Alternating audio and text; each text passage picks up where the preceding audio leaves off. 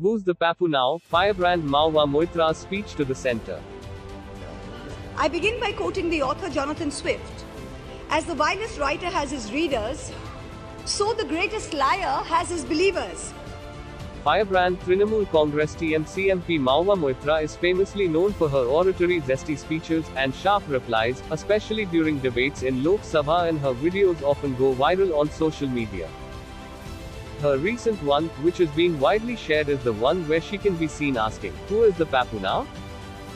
She started by quoting Jonathan Swift saying the vilest writer has his readers, so the greatest liar has his believers, and it often happens that if a lie be believed only for an hour, it has done its work, and there is no farther occasion for it. Falsehood flies and the truth comes limping after it. Spoke of the falsehood over India's growth story under PM Modi. She said, "This government has us believe every February that this country's economy is going great guns, we are the fastest growing, most efficient global player, everyone is getting employment, cylinders, electricity and pucca houses." This falsehood flies for 8 to 10 months and the truth comes out limping after it. Referring to the latest data released by the National Statistical Office (NSO), Moitra claimed that while the country's industrial output shrunk by 4% in October to a 26-month low, the manufacturing sector, which is still the biggest generator of jobs, contracted by 5.6%. 17 of the industry sectors that make up the Index of Industrial Production (IIP) have recorded negative growth.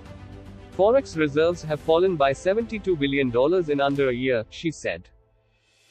She accused the center of spreading falsehood over India's growth story under PM Modi and said demonetization failed to achieve its targets as cash is still king and phasing out of fake currency is still a distant dream. Mahua Moitra accused the center of spreading falsehood about India's growth and appealed to Finance Minister Nirmala Sitharaman to take control of the economy, which she said is going downhill. Took a swipe at BJP over its defeat in Himachal Pradesh. She took a dig at the BJP over its defeat in Himachal Pradesh. Who is the Pappu now? She asked, adding that the ruling party's president could not hold on to his home state.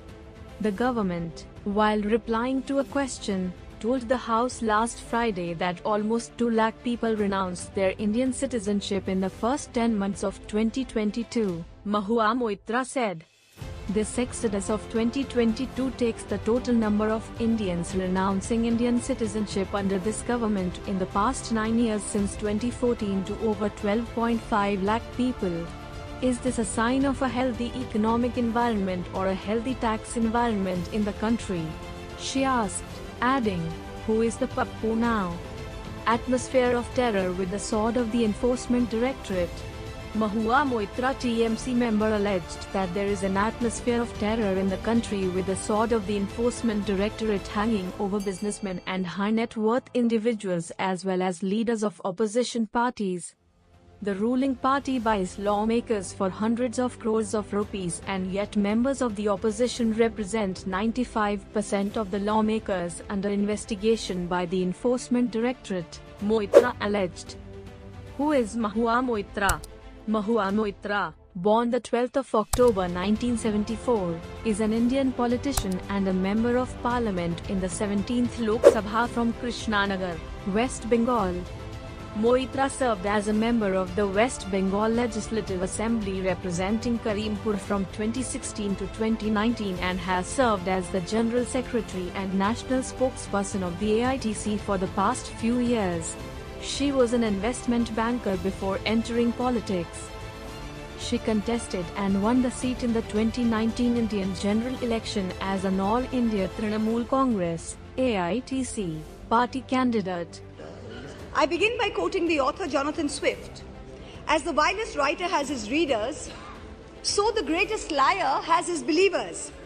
And it often happens that if a lie be believed for only 1 hour, it has done its work. Falsehood flies and truth comes limping after it.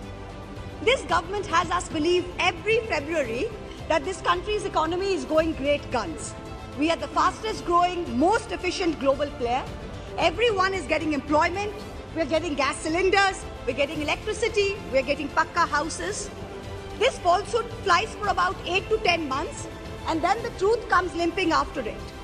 And now we are in December, And the government says it needs another 3.26 lakh crores of additional funds over and above the budget estimate. The government and the ruling party coined the term Pappu. You use it to denigrate, to signify extreme incompetence. Let me use the next few minutes to point out what the data, the statistics tell us as to who the actual Pappu really is. NSO numbers were out yesterday. Industrial output has shrunk by 4% in October to a 26-month low. The manufacturing sector contracted 5.6%. Manufacturing is still the biggest generator of jobs. 17 of the industry sectors that make up the index of industrial production have recorded negative growth rates. Forex reserves have fallen by $72 billion in under a year. The Honorable Finance Minister yesterday during question hour mentioned how apparently 50% of FII inflows into emerging markets are coming into India. Wonderful. But her colleague, the Minister of State for External Affairs, just last Friday, in response to a question in this very house, stated that almost 2 lakh people, 1,83,741 people, renounced their Indian citizenship in the first 10 months of 2022. This exodus in 2022 takes the total number of Indians renouncing Indian citizenship under this government in the past 9 years since 2014 to over 12.5 lakh people. This year has already seen more people giving up Indian citizenship than any single given year. High net worth individuals are willing to pay up to $1 million to get citizenship of Portugal, of St. Kitts, of Greece. Is this the sign of a healthy economic environment? Of a healthy tax environment? Who's the Pappu now?